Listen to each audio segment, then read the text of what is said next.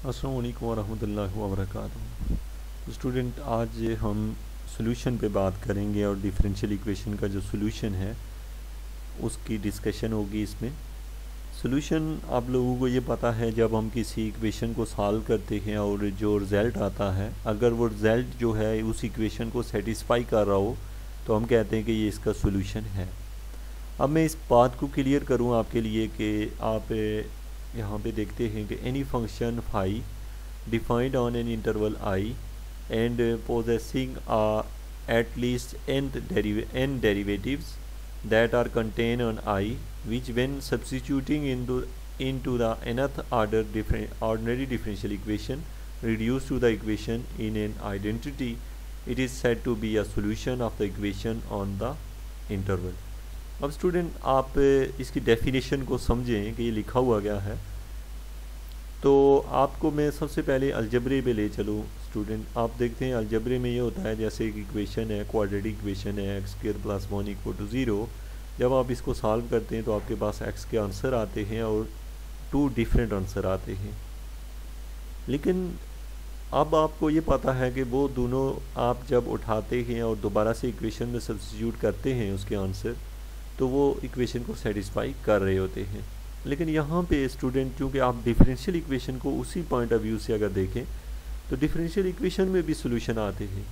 लेकिन चूँकि आप जब अलजब्रिकली बात करते हैं तो अलजब्रे में ये होता था कि जितनी इक्वेशंस थी, पावर थी, उतने ही सॉल्यूशन आ रहे थे। लेकिन यहाँ नहीं ऐसे।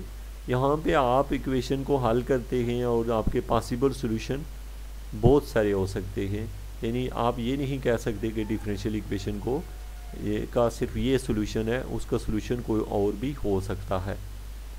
अब स्टूडेंट, हम सॉल्यूशन फाइंड कैसे करते हैं और यहाँ पे इंटरवल का क्या रिलेशन होता है जहाँ पे सॉल्यूशन एग्जिस्ट कर रहा होता है, ये बहुत ही ख़ास बात है जो कि इस सॉल्यूशन को अलजेब्रिक सॉल्यूशन से फ़र्क में डाल देती है। अब स्टूडेंट, हमारा प्रॉब्लम ये है कि हमें पहली बात तो ये है कि आप लोगों के जहन में कुछ क्वेश्चन ही नहीं है, जो क्योंकि मैं आपको उन क्वेश्चनों के आंसर प्रोवाइड कर रहा हूँ जो आपके जहन में क्वेश्चन नहीं है। तो सबसे पहले मेरी कोशिश यही है कि मैं आपके जहन में क्वेश्चन रेज करूँ और फिर उनके आंसर प्रोवाइड करूँ।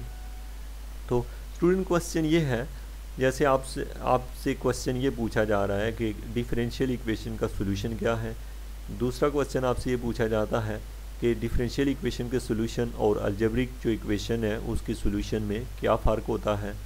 हम कोई आम सी इक्वेशन लेते हैं, जैसे 2x square plus 3x plus 4 equal to 0, तो एक तो इसको भी हम सॉल्व करते हैं, इसका भी सॉल्यूशन निकालते हैं, और एक डिफरेंशियल इक्वेशन है उसका भी सॉल्यूशन निकालते हैं। इन दोनों में फ़र्क आपने बताना है। और तीसरा आपसे ये पूछा जाता है कि क्यों ज़रूरी है कि हम जब भी डेरिवेटिव की बात करते हैं तो हम कहते होते हैं डिफरेंशिएबल इन ओपन इंटरवल और क्लोज इंटरवल, ऐसी हम कोई बात कर रहे होते हैं, तो ऐसा हम क्यों करते हैं। तो ये स्टूडेंट आपके कुछ क्वेश्चन हैं और इनके आंसर आपने अभी मेरे इस लेक्चर में खुद से सोच के और इनको समझने की कोशिश करनी है। तो सबसे पहली बात स्टूडेंट के सॉल्यूशन क्या होता है, तो आपने ये कहा कि जब डिफरेंशियल इक्वेशन को सॉल्व करते हैं तो जो रिज़ल्ट आता है, अगर वो रिज़ल्ट और डिफरेंशियल इक्वेशन में पुट किया जाए तो left hand side equal to right hand side आ जाए तो वो डिफरेंशियल इक्वेशन का सॉल्यूशन होता है।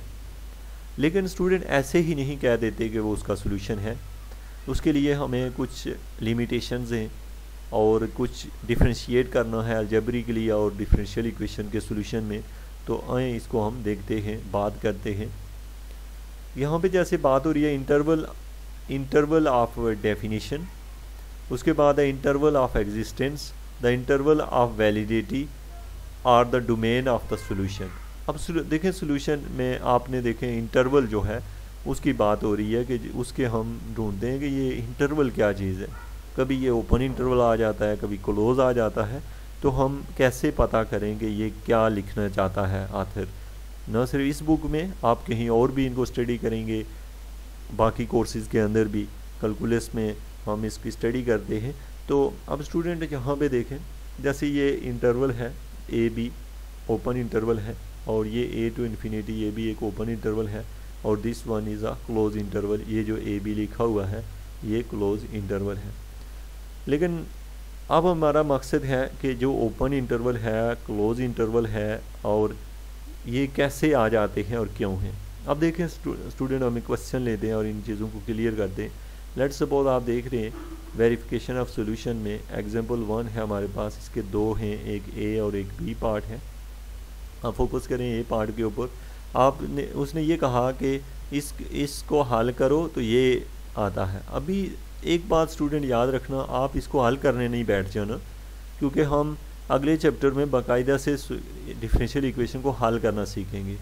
हम अभी जस्ट डिस्कशन कर रहे हैं और जिस पर्पज़ के लिए कर रहे हैं आपने वही माइंड में रखना है, न कि आप सॉल्व करना शुरू कर दें इसको। अब देखें स्टूडेंट, ये लिखा हुआ है y = 1/16x4। ये सोल्यूशन आया कैसे है ये हम बाद में सीखेंगे।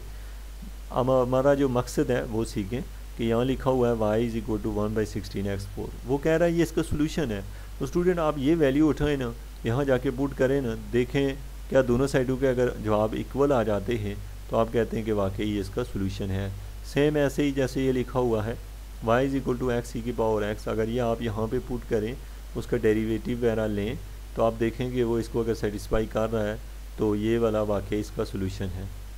बहरहाल स्टूडेंट, अब मैं आपको ये बता दूं कि इसने ये किया, लेफ़्ट हैंड साइड ली, उसमें ये वैल्यू पुट कर दी है जो सोल्यूशन की वैल्यू थी, हल किया 1/4x³ आया, और दूसरी साइड को में भी इसने यहाँ पे क्या किया है, इस y की वैल्यू पुट की है, तो इसका भी 1/4x³ आ गया। दोनों साइडें इक्वल हैं, इसका मतलब है कि ये जो है ये इसका सोल्यूशन है। y = 1/16x⁴ जो है ये सोल्यूशन है इस डिफरेंशियल इक्वेशन का। एक तो स्टूडेंट आप क्या करते हैं, लेफ़्ट हैंड साइड भी हल करते हैं, राइट हैंड साइड, दोनों इक्वल आ जाती हैं। अब हम बात करें कि यहाँ पे जैसे दूसरा जो प्रॉब्लम है स्टूडेंट, एक और ये वाला, इसमें वैल्यू पुट की तो इसकी लेफ़्ट हैंड साइड भी 0 आई है, राइट हैंड साइड भी 0 आई है। अब बात ये हुई है कि ये भी जो है ये क्या है, हमारी इस कंडीशन को सेटिस्फाई कर रहा है। अब स्टूडेंट यहाँ पे जो ख़ास पॉइंट है, हम इंटरवल की तरफ जा रहे हैं कि इंटरवल का क्या यहाँ पे रिलेशन है। यहाँ पे चूँकि इंटरवल के रिलेशन से पहले एक बात इसने लिखी हुई है ट्रिवियल सॉल्यूशन की। तो स्टूडेंट ट्रिवियल सॉल्यूशन का आपको पता नहीं चाहिए, जैसे ये डिफरेंशियल इक्वेशन है ना, इस डिफरेंशियल इक्वेशन में अगर आप y की जगह दोनों साइडों पे 0 पुट करें तो 0 = 0 आ जाता है।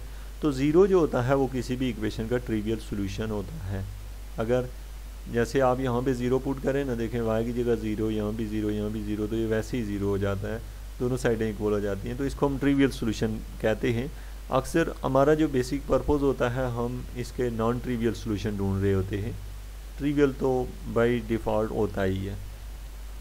अब हम बात करें यहाँ पे, अभी मैं इंटरवल पे भी आऊँगा और आपको बहुत ही ख़ास बातें जो आज के इस लेक्चर में आपको सीखना ज़रूरी है, वो ये है कि जैसे यहाँ है सॉल्यूशन कर्व।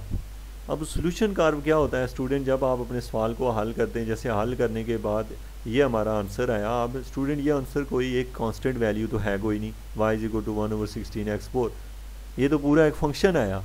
तो हमें ये पता चला कि डिफरेंशियल इक्वेशन को सॉल्व करें तो जो उसका सोल्यूशन आता है वो एक फंक्शन होता है, न कि जिस तरह अलजबरे में करते थे कि वो एक फिक्स वैल्यू आ जाता था, ऐसा नहीं आ रहा। तो फिर हम कहते हैं कि ये जो फंक्शन आता है इसका नाम हमने स्टूडेंट फाई रख लिया। हम यहाँ पे यही बात कर रहे हैं कि सपोज़ फाई क्या चीज़ है, ये जो हमारे पास इसका आंसर आता है इसका नाम अगर हम फाई रख लें, वाई का जो आंसर है, तो अब हम कहते हैं अगर वो उससे हम ग्राफ ड्रा करें, अगर हम उससे ग्राफ ड्रा करें तो वो जो ग्राफ आएगा, क्योंकि आपको ये पता नहीं चाहिए कि डिफरेंशियल इक्वेशन का सोल्यूशन एक कर्व होती है। कर्व आपको ये पता नहीं चाहिए, स्ट्रेट लाइन को भी कर्व कहते हैं, और कर्व जो है वो इस तरह बेंड हुई लाइन को उसको भी कर्व ही कहते हैं। अच्छा, यहाँ पे बात हो रही है सोल्यूशन कर्व की, और जैसे ये जो है स्टूडेंट ये कर्व है और एक कर्व ये है। मैं यहाँ पे आपको एक ख़ास पॉइंट क्लियर करवा दूँ। पॉइंट क्या है? पॉइंट ये है कि हमने एक इक्वेशन को हल किया और उसका आंसर सपोज y = 1/x आया। अब जो y 1/x है स्टूडेंट, इसको आप देखें तो 1/x का ग्राफ इस तरह बनता है और ये दोनों साइडों पे बनता है।